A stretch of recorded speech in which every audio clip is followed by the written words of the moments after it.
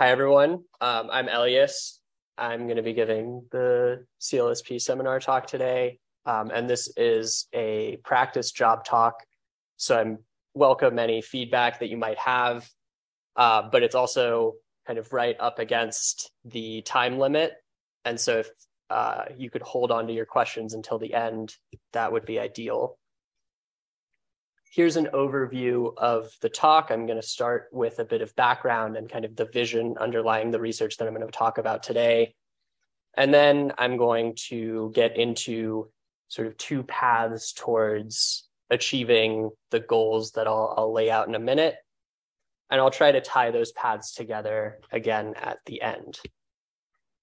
The first goal is broadly to enable seamless interactions between people and digital agents, and to allow those interactions to take place using language.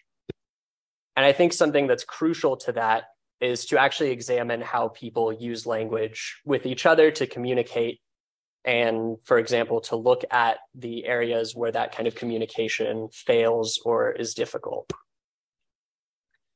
But I also want to highlight that language is not only a tool for communication, but also for reasoning, planning, and thought. And so I also want to look a little bit at leveraging language to improve digital agents even outside of communication.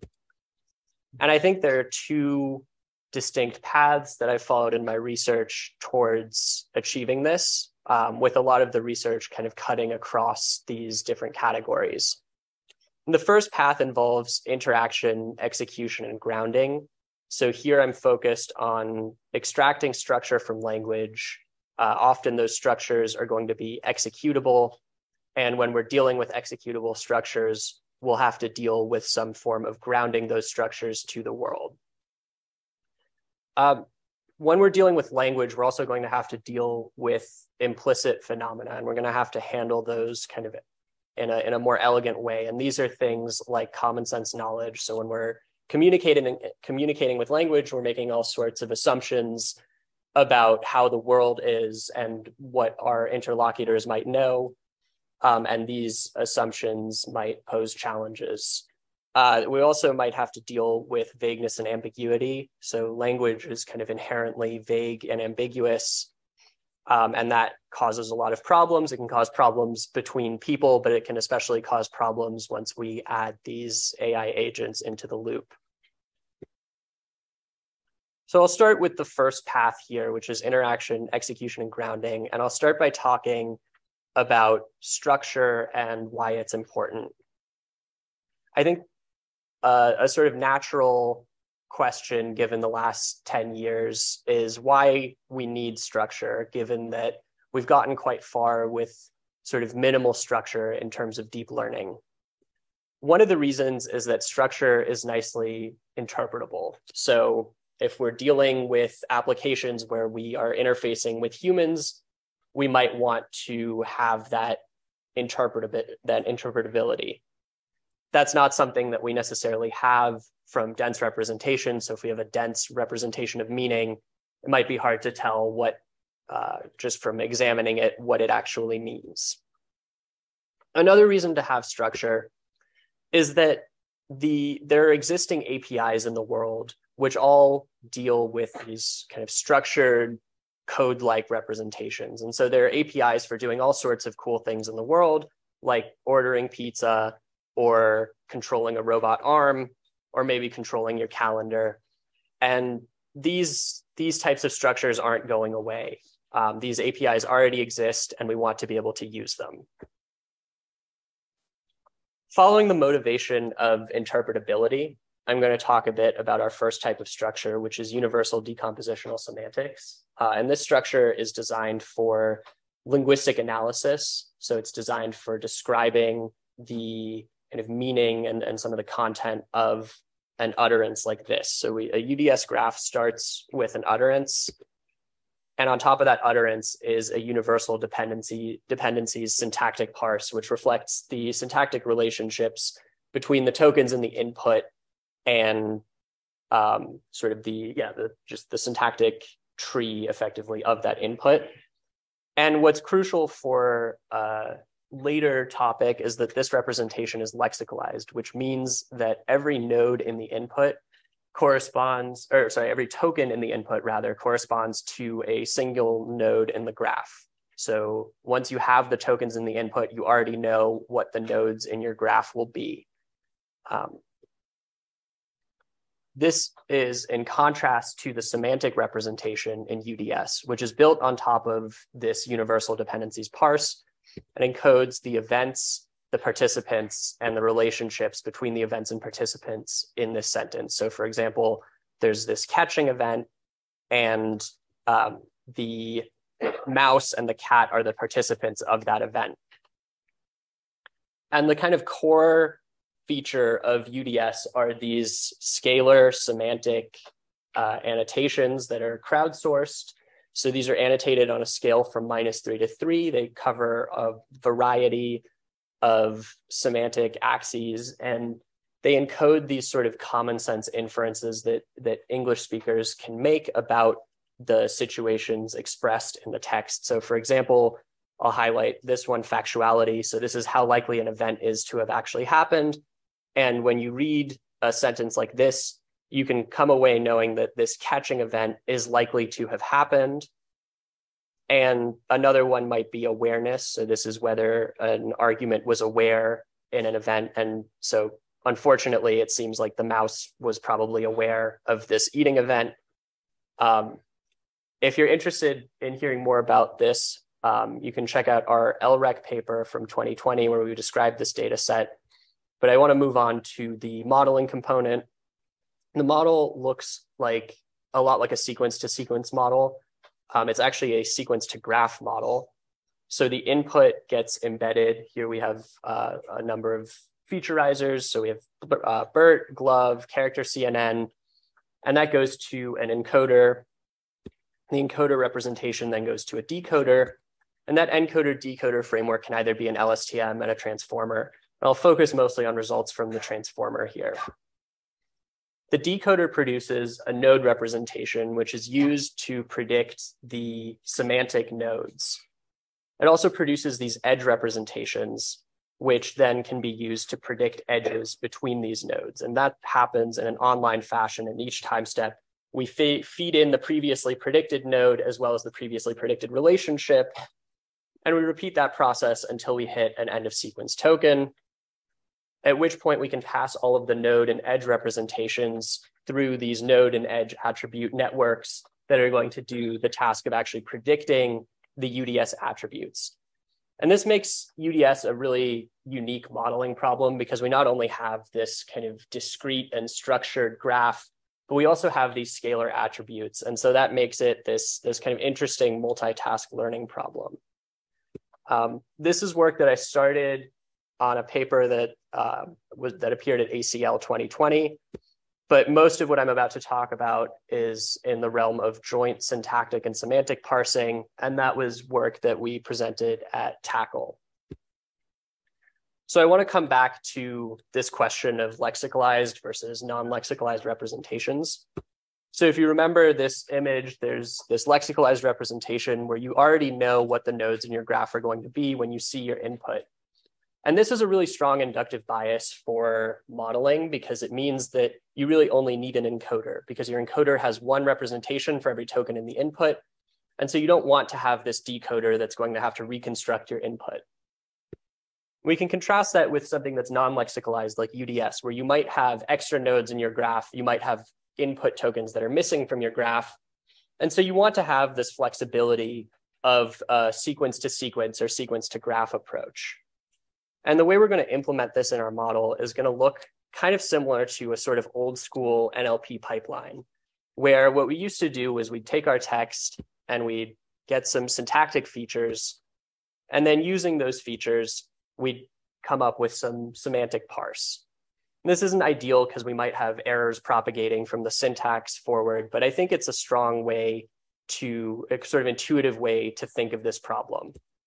What we're going to do instead is parameterize everything with neural networks, and we're going to train this end to end so that information is flowing back from the semantic parsing task but also from the syntactic parsing task. So this now becomes this multitask learning setup where we have first a syntactic parser, and those representations are then informing the semantic parse. And what we want to see here is this kind of mutually beneficial relationship between syntax and semantics, which we would intuitively want to see that syntax kind of forms these building blocks that then inform the semantics, and maybe the semantics also constrain the syntax when you have sort of syntactic ambiguities. And so you want to see a mutual benefit here. But what we've seen in past work is that you can use syntax as an auxiliary signal for semantics, but what ends up happening is that you actually get very bad syntactic performance. So it's quite hard to end up with a strong semantic parser that also can do syntactic parsing. And the way we're going to try to accomplish this task is by adding this syntactic parser to the encoder. And that takes advantage of that lexicalization bias that we have for universal dependencies parsing. We can add in a residual connection from the predicted syntactic parse through to the decoder. So we're calling this encoder side syntactic parsing because we're doing the syntactic parsing at the encoder side, sort of lower down in the pipeline, and then higher up in the pipeline, we're doing semantic parsing, and we're using the flexibility from that sequence to graph approach. I also briefly want to mention the changes that we made to the transformer because these come up again in later models and later in the presentation. So the transformer was developed for high resource machine translation, where you have millions of examples of bytext. And in our case, we only have about 10,000 training examples. So we had to make some changes to get this to work at all. And those changes were pulled from the low resource MT literature. We swapped the order of the feed forward and normalization layers. We scaled down the initialization of the weights. And we also changed the number of warm-up steps for the learn rate scheduling. Looking at the results, S-score here is a measure of the semantic graph performance. So Just a quick question before you get to yeah. Could you go back a couple slides to the little further? Little further? There, yeah. So I don't actually.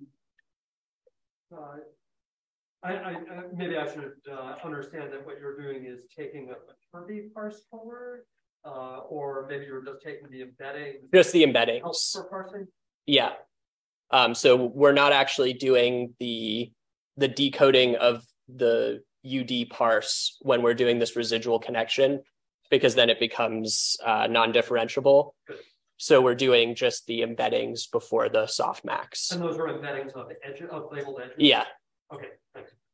And when you are training using, you have supervised UD parsing data? Yes. And so you're multitasking, or you're pre-training and then freezing? We did both actually, but for the English results, we had parallel data. So we have parallel UD parses and UDS parses.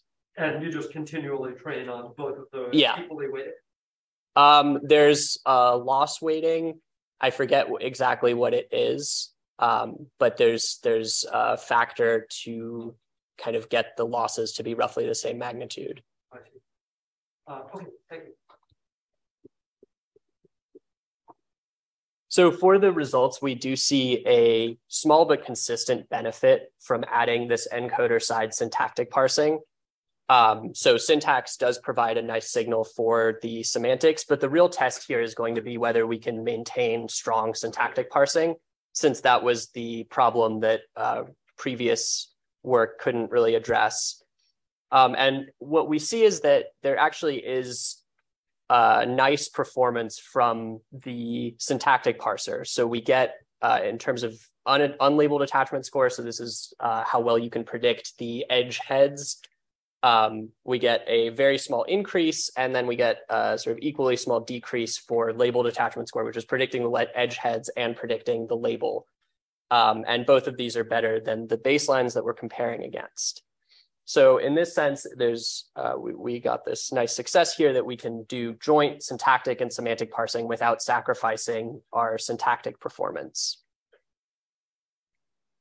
And at this point, I want to move on to another application of this model, which is in executable parsing. This is based around a longstanding goal in AI, which is kind of to use language as this API for interaction. So this is something that probably many of you will recognize this figure from the Sherdlu system from Terry Winograd's work. It's been a longstanding goal in AI to be able to give instructions to a digital agent, even in its going as far back as sort of the earliest conceptions of robots in science fiction. This has been how we've conceived of artificial intelligence. But a challenge here is dealing with the variability of natural language. So natural language, unlike logic or programming language, has a lot of variability, it has a lot of noise, and we're going to have to kind of strip that away. And the way this is typically framed is as this kind of text to code problem. This is nice because, as I mentioned before, we have all of these existing execution engines and APIs for executing this code. But we also have some data sources that exist already for doing this kind of problem, and we can annotate data for this. One of those sources is the SM-CalFlow data set. This is a data set that I'll talk about in this section. It's in a calendaring domain. So you have utterances like this about making meetings, inviting people to things, and the output is this Lisp-like program. But as anyone who's tried to write anything in Lisp probably knows, you run into a lot of problems with things like parentheses, and so modeling this surface structure might not actually be ideal. And instead, what we're going to do is model the underlying execution graph. So here's this graph that can easily be translated to Lisp. And because we have this strong sequence to graph model, we can more or less apply it out of the box to this problem. And so that's what we did in this paper. This paper covers a lot of other things. I'm really just going to talk about the model here. And what we did was take this UDS model and remove the attribute prediction multi-layer perceptrons and make some adjustments to it in order to get it to work for SM-CalFlow. And it actually turns out that this got state-of-the-art on SM-CalFlow. Since then, some new work has come out that I think superseded our work, but for a while there, this was the best performing SM-CalFlow model. And instead of talking too much about the specifics of the model, I want to move to some more recent work that I've been doing on calibration and semantic parsing. I think this is important because when we're doing task-oriented parsing, we're parsing in order to act. So the output of our model is going to be executed. And the goal of that model is to enable interaction with people. So if the model is uncertain about something that a person has said, we want to be able to have access to that information, and we want to be able to maybe have a follow-up interaction where the model kind of interacts back with the person and asks for a clarification, or even just refuses to do an action that it's not confident about. And in order to do that, we need to have a calibrated model. And what that means is that when we plot accuracy against model confidence, we should get this nice correlation where confidence and accuracy are basically perfectly correlated. And that's kind of a superpower in this context because you have access to model confidence even without executing your result. And so you can, if you have this nice correlation, you can basically predict on average what your accuracy will be based on the confidence. In practice, what ends up happening is that we'll often get models that are either underconfident or overconfident, with overconfident models being more common.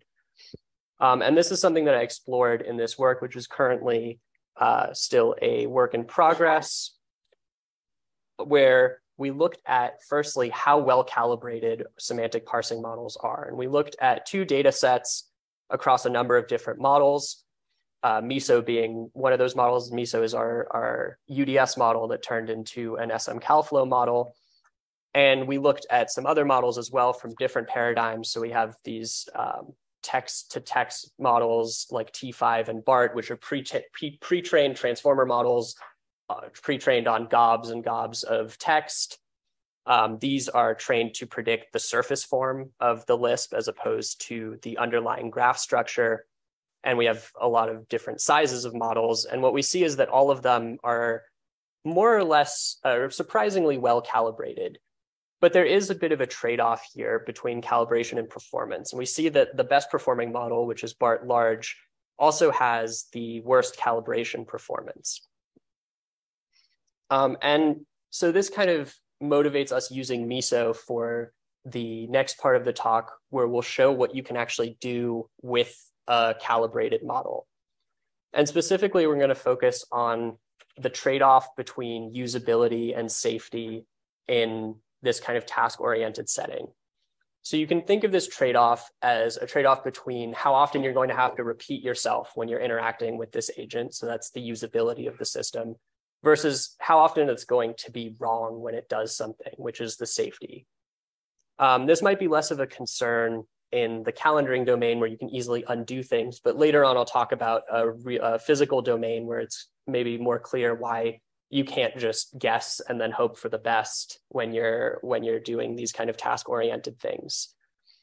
We can think of kind of one extreme of this, which would be the full usability system, where we just execute everything that we predict.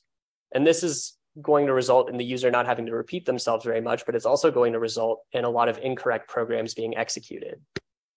On the other hand, we can think of a full safety setting where we just unplug our agent and do nothing. Obviously, that's not a very useful system, but it is very safe. Maybe there's a more balanced way to do this. If we have a calibrated model, we can tune a threshold based on the confidence. And we can say that everything falling below that confidence should be rejected and everything above that confidence should be accepted. And if we do that, we'll end up with a curve that looks something like this, where we have safety increasing as we increase that threshold and usability decreasing as we increase the threshold. And we'll have some crossover point that kind of represents the best that we can do with this thresholding system.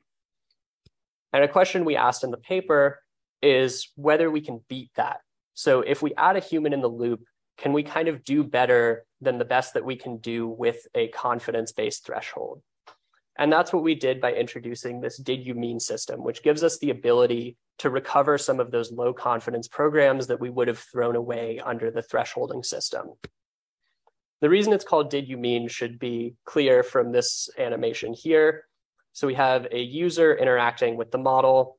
The user provides some utterance and the model makes a prediction with some confidence. And because the model is relatively well calibrated, we can consult this kind of calibration plot.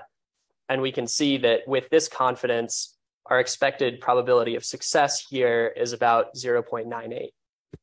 And those odds are pretty good, so we'll just execute that program.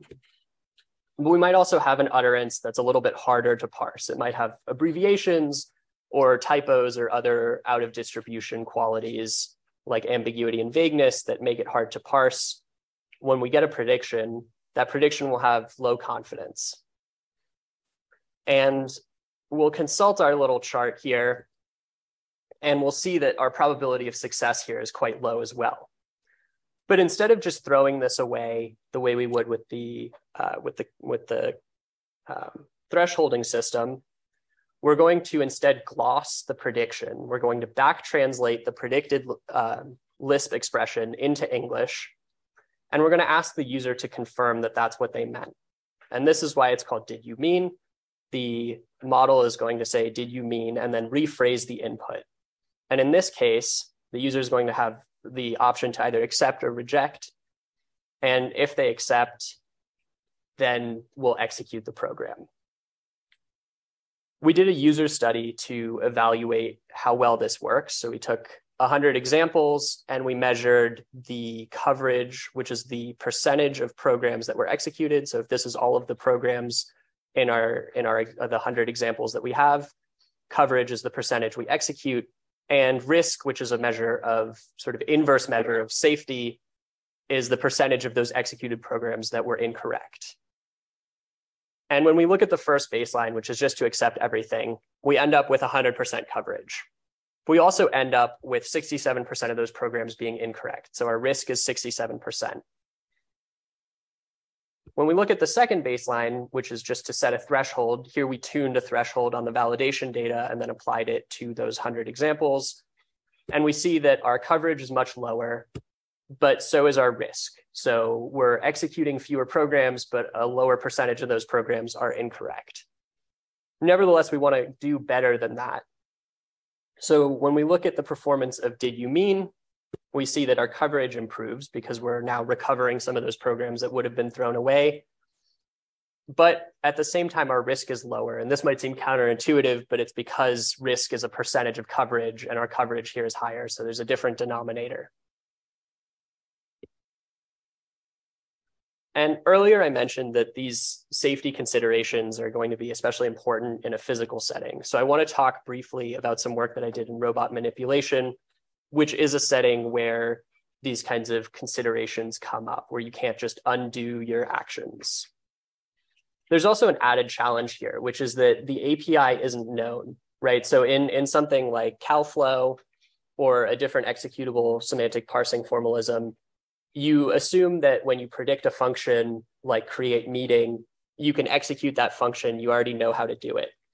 But in a manipulation task, you might be able to predict a function like pick up block, but now you have to also go and learn how to pick up a block. And that learning takes place under these physical constraints and under constraints of getting data. So like the cost of getting data for a robotic manipulation task is a lot higher than the cost of annotating language examples.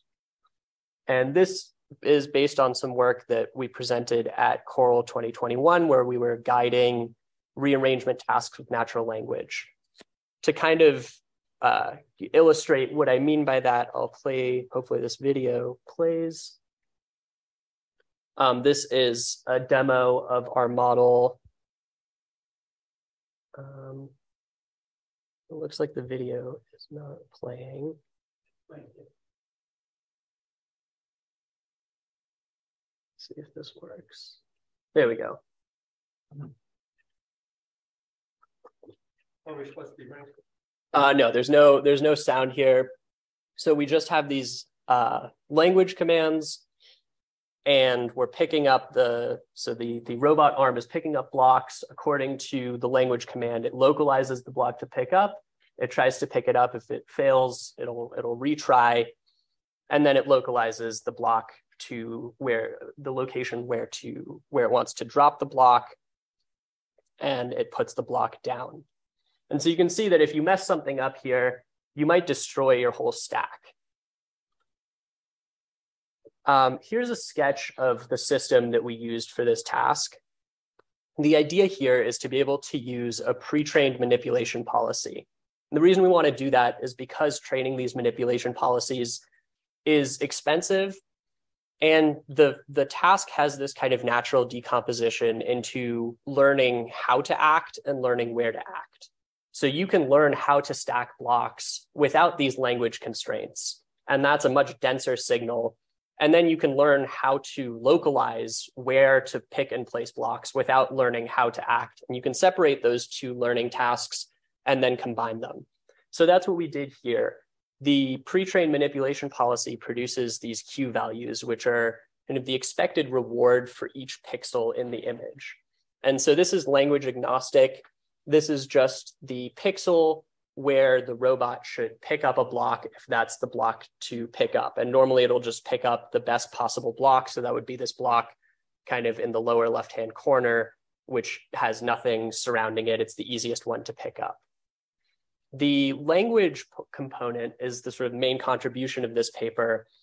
And it takes this image and a natural language, or a templatic language utterance in this case, and it produces a mask, which we're going to intersect with our Q values to find the maximum pixel that satisfies our language constraint.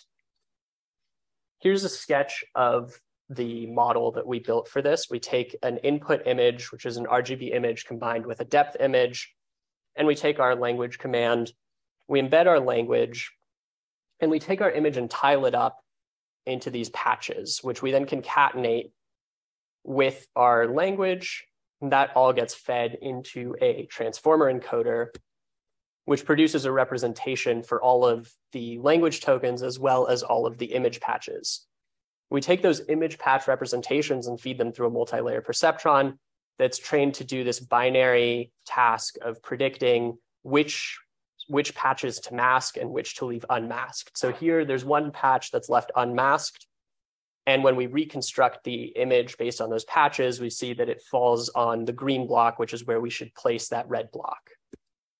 In practice, we have two branches of this, one that predicts a grasping mask and one that predicts a placing mask. So there's a shared transformer layer that encodes the image and language.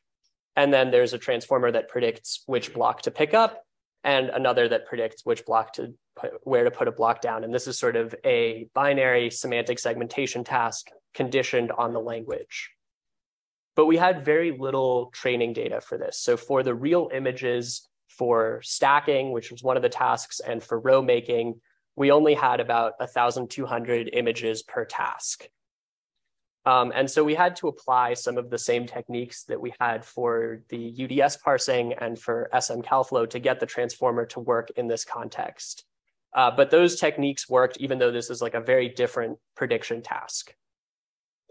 When we look at the results, we see a higher percentage of both rows and stacks being completed when we use the transformer model as compared to our baselines, as well as a higher percentage of the correct colored block being picked up. And when the model succeeds, it succeeds in fewer actions than the baselines. But those results are on templatic language, which is not the same as real language. We also wanted to have some results looking at real language. So we looked at an existing data set from Jonathan Bisk's group, is from 2018, where they had these scenes with blocks that have these logos on them, and they're rearranged into kind of different organizations based on they start by building some structure and then they deconstruct it, they reverse that and then annotate it. And they have actual crowdsourced annotations. And I think that's key because these crowdsourced annotations have all sorts of interesting natural language phenomena like ambiguity, and in this case, ellipsis, right? So here's this square gets mentioned, and then in the second sentence, the annotator is talking about the lower left corner of the square, but that's not clearly expressed. That's something that needs to be inferred. So in order to model this, we converted this data set into our simulator so that we could get the images that we needed to put into our model. And I'll just show the results on block accuracy. We have some more metrics in the paper, but what we see is that our masks are much better than the baseline at localizing which block, sort of identifying the correct block to pick up. And again, there are more metrics in the paper, but for the sake of time, I want to move on to vagueness and ambiguity, because I think this is a kind of nice segue into that component of the talk. Since we just saw how once we start dealing with real data and real language from people, we end up with things like underspecification or ellipsis or ambiguity and vagueness that might trip up our model. And I want to give some sort of real world examples of this where it might cause problems. So one example that you could think of is sort of in the legal domain, we have these vague terms, right? Like adult, child, or resident that need to be rigorously defined in order to have laws. So when do you count as an adult? Well, someone has to put some number on that, but when you zoom in really closely at that number, it seems kind of arbitrary. And so why is it 18 years old and not 18 years old in 1 day or minus 1 day? There's this sort of gradient of adulthood. And I think more comically, kind of famously, newspaper headlines are often ambiguous, and this leads to some funny misunderstandings. So each of these headlines has one reading, which is probably obvious. That's sort of the preferred reading, but if you look too closely at them, you'll have a picture of Tom Hanks tripping his wife and then shouting at people. And so these can lead to kind of funny misunderstandings. And I want to talk about a paper where we focused on ambiguous predicates in visual question answering. So we focused here on gradable adjectives like sunny and cloudy. This is work that we presented as an abstract at the Society for Computation and Language, as well as the unimplicit workshop at ACL 2021. And since I've been talking for a while, I'll get some audience participation here. So just by a show of hands, who thinks that it's cloudy in this image? Okay, good. All right. What about this image? All right. And then we've got this image. So the good news is that all of you are now qualified to participate in my Mechanical Turk tasks because you agree with annotators. Basically, everyone agrees that the image on the right is cloudy. The image on the left is not cloudy, except for Tom. But this image in the middle is a little more, it's sort of overcast. It's not quite as cloudy as the image on the right, but it's definitely not sunny either. And so people hedge, but when we take a model like Lexmert, which was at the time sort of the state of the art visual question answering model, we see that it doesn't hedge. So if you look at its logits here, you get a sort of all or nothing strategy where it predicts it's either 100% cloudy or 100% sunny, and there's not a lot happening in between. So there's sort of this calibration problem, which might be an issue if we wanted to use this model in some kind of pipeline.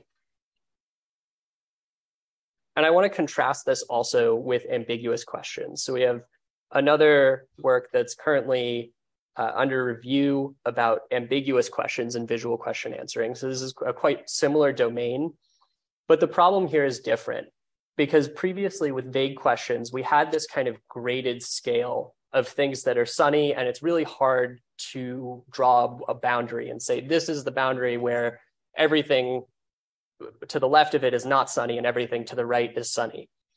And this is not necessarily the case for an ambiguous term, right, or an ambiguous sentence. You might have very discrete categories, but you just have multiple possible interpretations. And so I'll give an example of that from the data set that we introduced in this paper. Our data set has these ambiguous questions, and it has the answers from the VQA data. So each question has multiple answers, and the answers here are grouped by the underlying question that they're answering. So we're not looking at like visually ambiguous stimuli here. We're really just looking at linguistically ambiguous questions. And what we see is that these groups correspond to kind of different underlying questions. So we had annotators group answers by the underlying question and then rewrite those questions based on those groups. And so these questions should ideally be disambiguating, right? So what species of flowers are these should point very clearly to daisy and hydrangea, and we don't necessarily even have to agree within that group, right? Those are two totally different answers, but they're both answers to the same question. We then proposed a model for trying to do two things. So the model takes in an image and an answer, and it produces a question. And we wanted to see if we can use this model to group answers according to their underlying questions, and also to rewrite questions to be less ambiguous. And a key point here is that we don't use our data set for training. So our data set is quite small, and we really only use it for evaluation. What we do is train on the whole VQA data set. We just train with images and answers, and then the original question.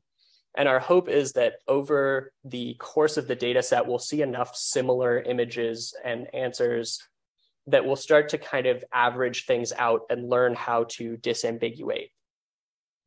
In order to evaluate this, we did another human evaluation where we had 100 image answer pairs.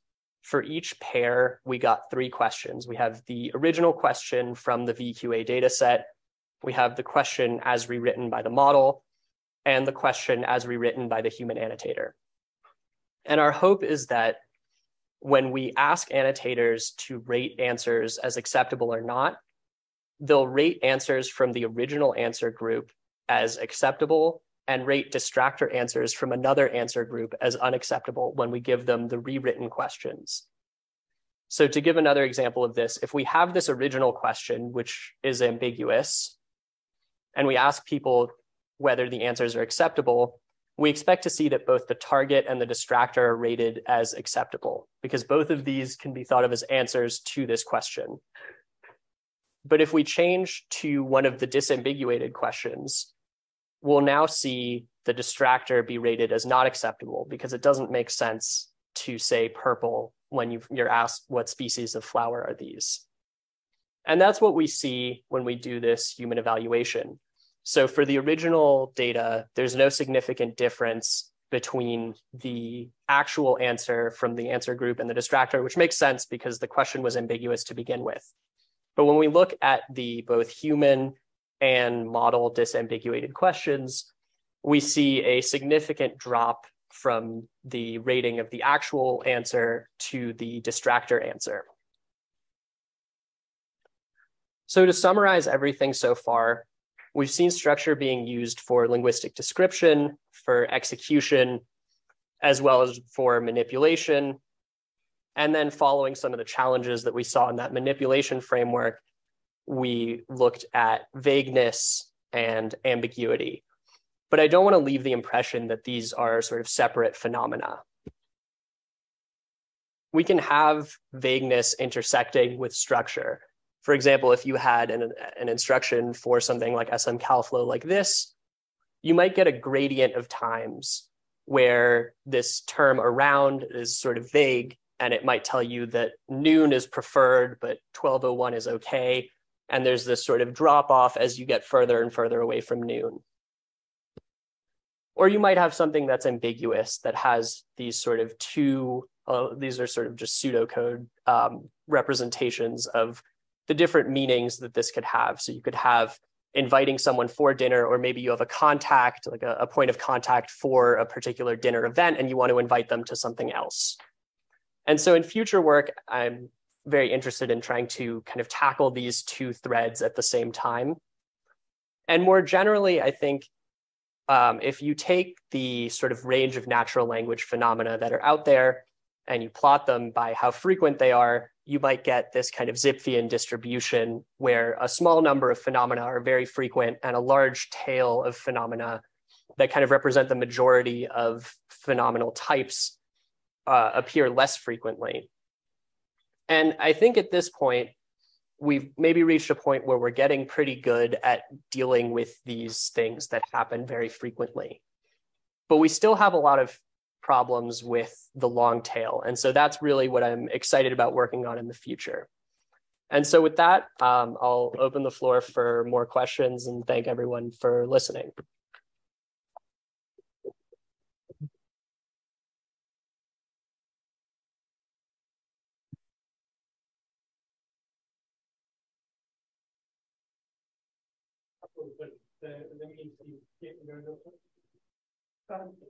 So the first one has to do with back when you're talking about did you mean.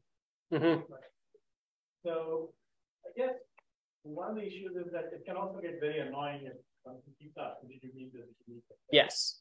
So I'm expecting that there is a way to say that it's not simply if I execute this, it's wrong and that's terrible, versus like, oh, there's no cost, let's execute everything. Right?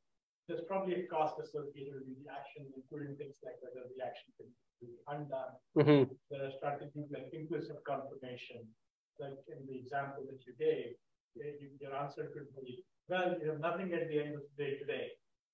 And if EOD didn't mean end of the day, the person would say, I didn't mean end of the day. Right. So when you train the model, is it, do you have something built in that there can be a cost that you minimize rather than? So the actual system right now is based on a cutoff. So we say that if you have less than, based on the confidence, less than a 2 in 3 chance of getting things right, then you should ask for confirmation. But that could be tuned based on different different considerations. So it could be tuned based on the type of program that's being predicted or even an individual user's preferences. Right. What I'm thinking is more like what is the cost of this action if it is wrong? And times the probability that it's wrong rather than simply. Yeah, so it could be turned into kind of this utility-based thing where you see what the negative utility would be of this particular action. Like if you send a blast email to 100 people, that has a much higher negative utility than like accidentally inviting someone to a meeting or something like that. Sure. Yeah. Because a lot of these deployed dialogue systems employ this implicit confirmation quite often. Yeah, so I actually had a slide that didn't make it in for time that had Clippy from the old Microsoft Office.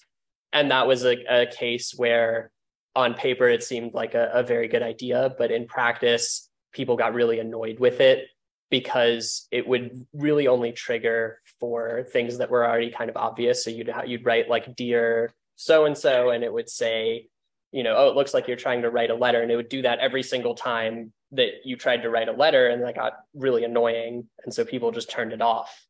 And so that's something that you can do if you have this calibrated model, is you can compute these utilities and say, like, even for a particular user, they might have a different preference and want more help or less help than other users. And you can add that in, but you need to have that calibrated model. So the other question I had was in the space of ambiguity, the way you had set up this mechanism. Like what I'm thinking is things can be ambiguous in many ways, and so what kind of flower is that again the shape that gave? I mean, purple or hydrangea would be one alternative. The third one would be plastic. Mm-hmm. So, what I'm thinking is, how do you circumscribe the ambiguity? Because yeah. People will interpret things or mean many things than they are. That was one of the main challenges in that paper. So we actually have an ontology in the paper that's partly aligned to prop bank that gives reasons for why things are ambiguous, basically. So there are different categories that appear in the data set. And one of them is this kind of kind question, where if you ask, what kind of X is this? People kind of partition the space of possibilities differently and will pick different kinds of things. So they might pick a color, or, if you say, what kind of car is this? Someone might say fast or sports car or Mercedes or something. So you have different ways to partition up the space of cars and then pick a cell in that partition. But we have there are a lot of other reasons in there as well. So there are things like causality. So if you have, like, the title of the paper is "Why Did the Chicken Cross the Road?" And it's sort of a joke about these causal questions, because you can have two different types of answers to that. You can have a reason. So you can say, like, because it was hungry, or you can have a purpose, which is like to get to the other side. And different annotators will give different answers along those lines as well. And so we do have this, but annotating that ontology was really difficult, because just based on the answer, it's sometimes hard to tell why someone answered the way they did, like what their interpretation of the question was that led them to answer in the way they did. Jason. So on the same ambiguity paper, it seemed like your methods were maybe a little related to chain of thought, if you were to try to put them into a question answering system. So I could imagine something where the system says, well, okay, here are my top 20 answers, and they include purple and hydrangea. And then it says, well, okay, if I were going to answer these various things, right, the question what would be? Yeah. And then the chain of thought answer would be something like, if you mean, when you say X, I think you meant X prime. Right. And the answer to X prime is like, and the way that it might get to X prime would be this intermediate thing of working backwards from possible answers, which is not how chain of thought is usually done, but it does seem like you could integrate it to that. Absolutely. Yeah. I think there's a connection between that and chain of thought, and then also between the did you mean system and the same sort of chain of thought, where the system is basically saying, here's what I think you meant, or if you had wanted to say this, then this would have been the right way to say it.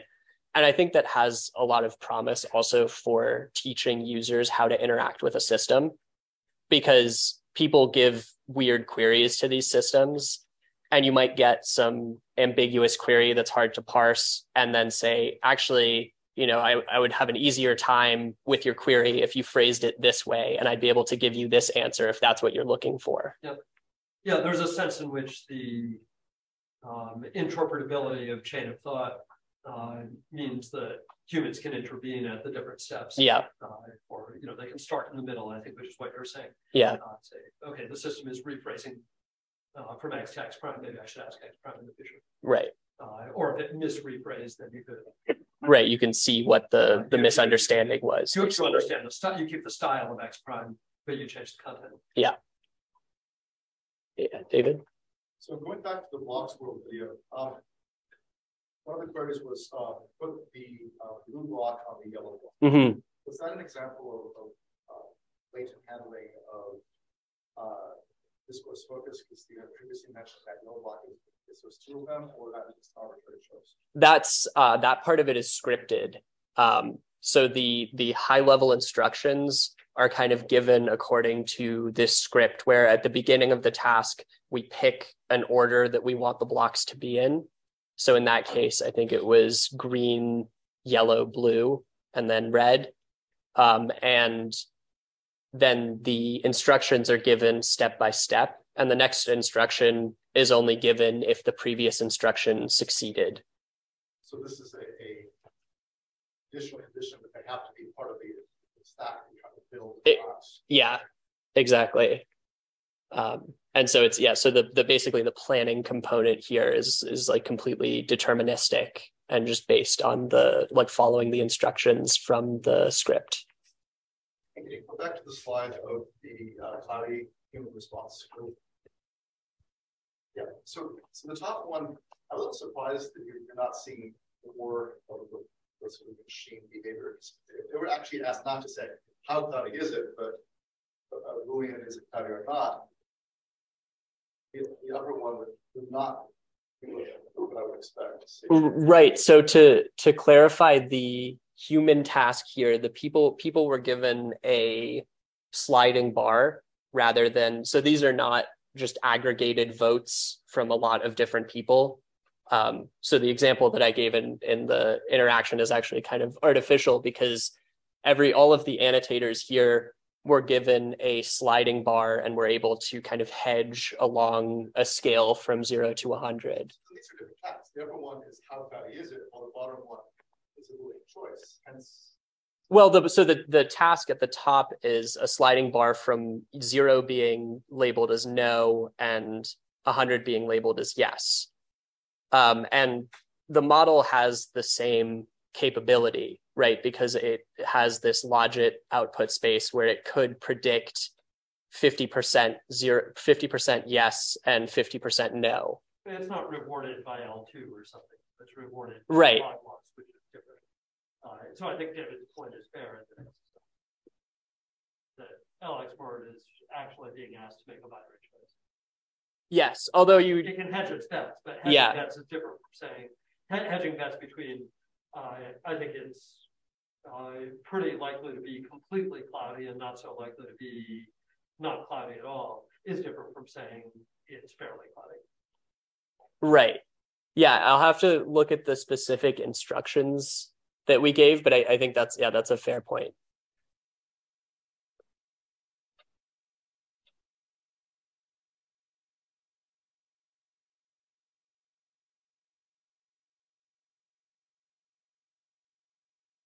Maybe I can ask a quick question about your long tail at the end. Yeah. So I have shown long tail slides like this, but I don't actually know what they mean because I don't know how to bin the phenomena. Mm-hmm. And so when you made a comment that we're getting better at the head, at the frequent phenomenon. But it's also possible, I think, that there's a spillover effect where things that we maybe used to think of as some outlier, we can now get by generalization. Yes. For the frequent phenomena that we're doing better on. In other words, the distinction between different phenomena is given from above.